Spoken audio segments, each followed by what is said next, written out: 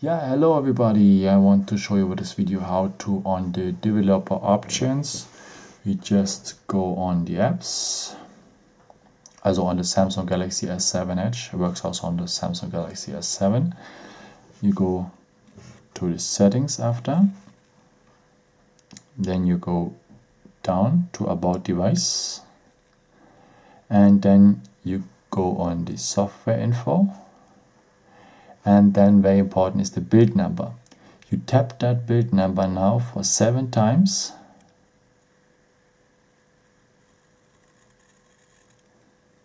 And then the developers mode has been turned on. So where to find the developers mode? Go back